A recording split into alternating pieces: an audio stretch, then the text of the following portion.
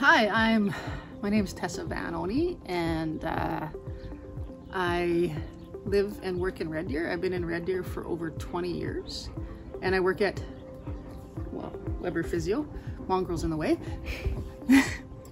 And I worked there for close to 20 years with some of my best friends. It's like doing puzzles every day, and you know, that really cool feeling that you get when all the puzzle pieces finally fit together, whether it's an effort from just myself and the patient or a collaborative effort with the beautiful group of professionals we have in this city. It's just such a wonderful feeling when all those pieces finally fit, and you know, the individual can feel a lot better.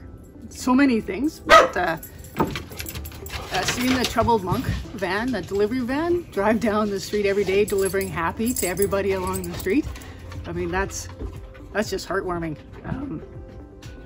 But truly it has been my two nephews, they're 5 and 8, and just seeing how they're dealing with all this, they're just finding joy in the simple things in life, and it really reinforces how, you know, we need to really bring that into our own lives, and just finding fun and laughter in the really simple little things has just been a really cool experience.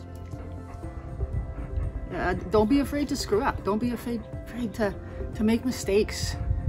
Don't be afraid to say, I don't know, or I made an oops, or have those last shit moments, because that's where the real magic happens. That's where the best learning happens, is in those really crazy moments of panic.